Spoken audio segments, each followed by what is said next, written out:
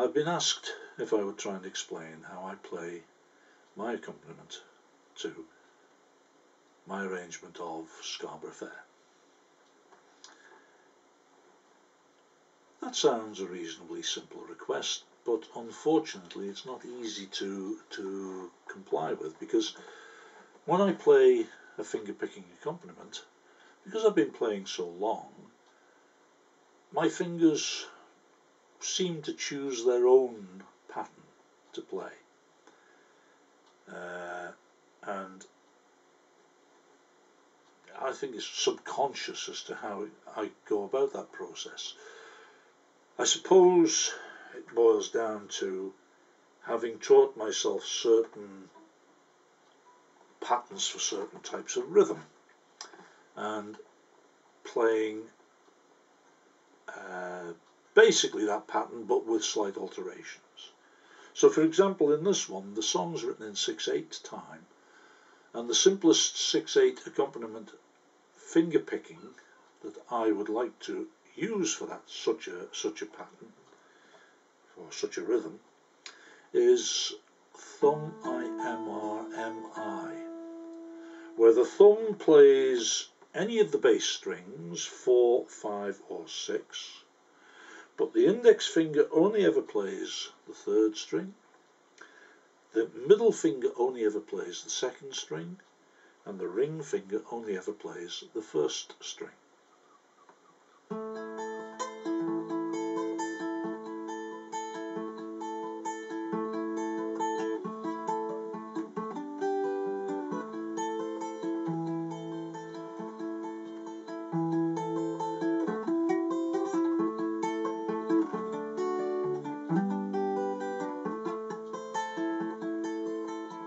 In that sort of fashion. However, to add colour to the accompaniment and to hint at the tune, not play the tune, just hint at it, I modify that in the fashion that I play it, which I will now try and explain. The introduction, instead of playing 1, 2, 3, 4, 5, 6, I'm playing it in this fashion.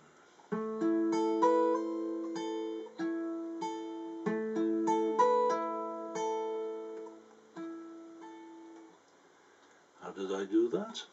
Well, to begin with, as you see from the annotations, the first 3 notes are just simply T, I, M.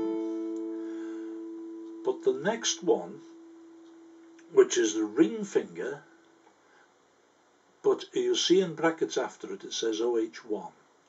What that means is I'm going to play it open to begin with. So I'm lifting my first finger off the string on the left hand, and I'm going to hammer it on as soon as I've plucked the string, so that I get 2 sounds for the price of 1, in that fashion.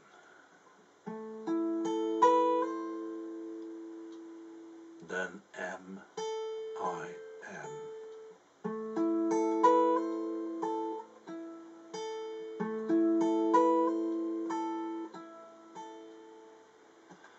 However, you will probably notice that I'm doing something else at the same time as I'm doing that hammer on,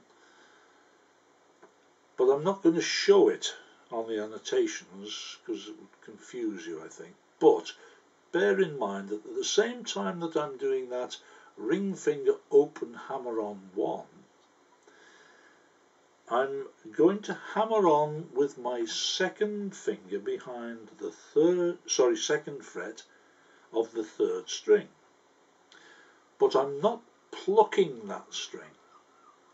So you won't see I, OH2, because I'm not going to show that in the annotations, but I am going to play it. At the same time as I do that hammer on with the ring finger, I'm doing the hammer on with the 2nd finger without plucking a string. Sorry. There it is. Now you can hear that extra note in there. Sorry, again, try it again. So I'm getting this, but I'm also getting that.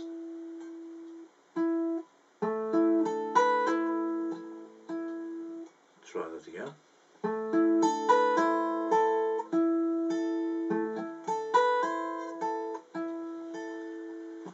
Trying to play something like this slowly is difficult, and I will make mistakes as I go along. Please bear with me. Okay, so there's the introduction.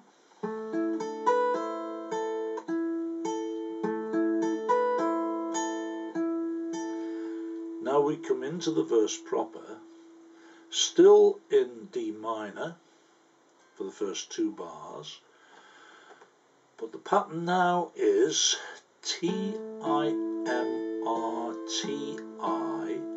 I-M-R-M-I-M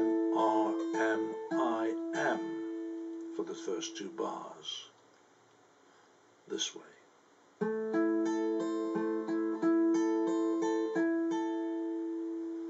Now I'm changing to C with my left hand, and I follow the pattern as described. T-I-M-R-T-5-I, that was T4-I-M-R-T-5-I, then back to D minor for that same bar as the introduction. Don't forget the double hammer on there. Now we change to F, T-I-M-T-I-M, back to D minor, T-I-M-R-T-I, G, starting with the 4th string, T-I-M-R, 6th string, T-I. Now A on the 5th string, 4th string. So the whole of that line, starting with the F, and now going to the wrong string there on the A, but it doesn't really matter. Next line, back to D minor, now to F,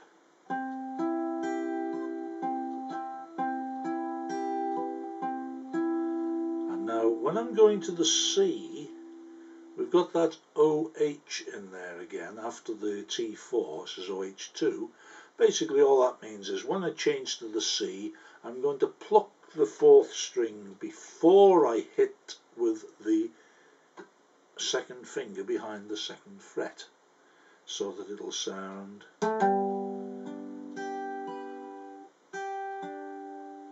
do that again, then T5, sorry, that's T4 to begin with, sorry I'm getting mixed up here,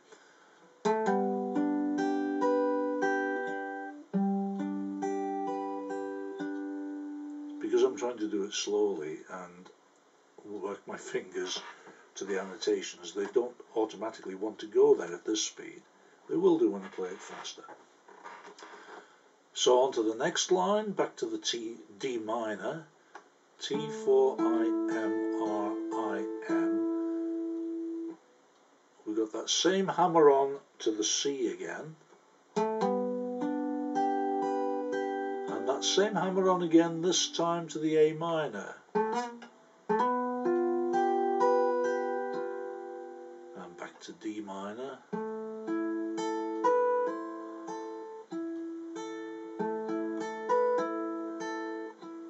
which was the same as the introduction.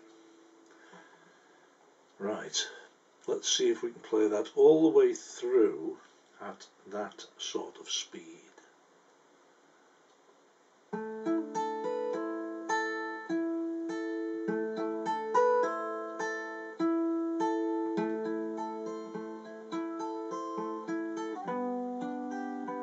Sorry, gone wrong.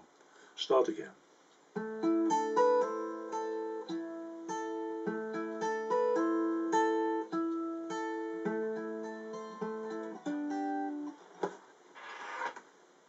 Now I won't swear, I was going to, but start again.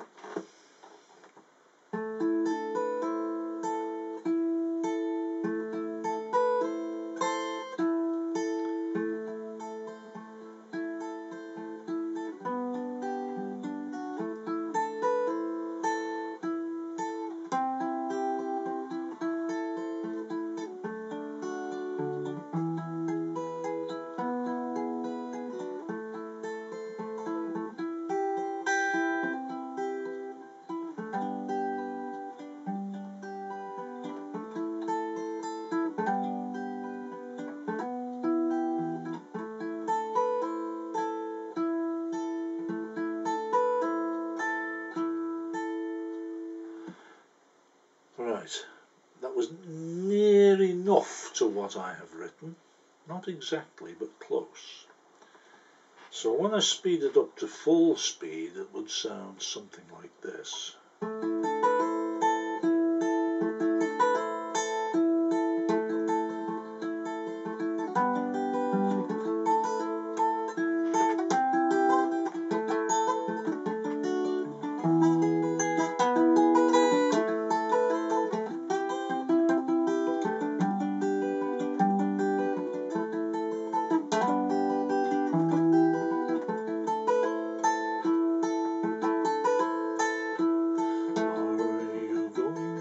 Scarborough Fair,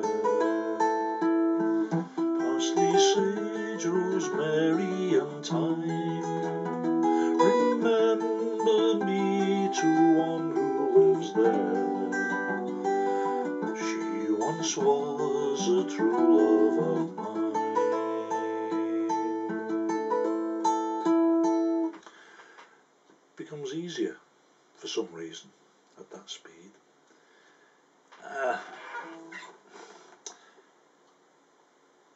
It doesn't matter if you make the odd mistake, provided that you get your chord changes in the right place. It doesn't really matter what your fingers are doing, but it does just make it sound a little bit of a more interesting accompaniment if you can get those hammer-ons in the right place and keep the rhythm going,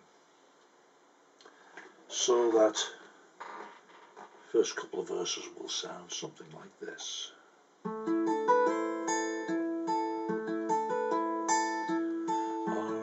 you going to Scarborough Fair?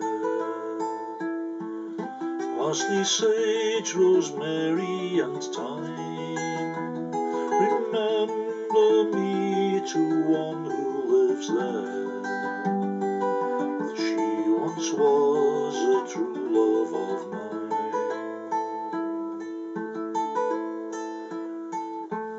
Well, I'm only going to sing the one verse because I can't remember it anymore. It just left me.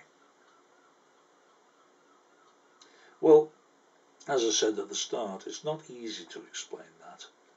And it's probably a damn sight harder to learn to play it if you're not used to doing so.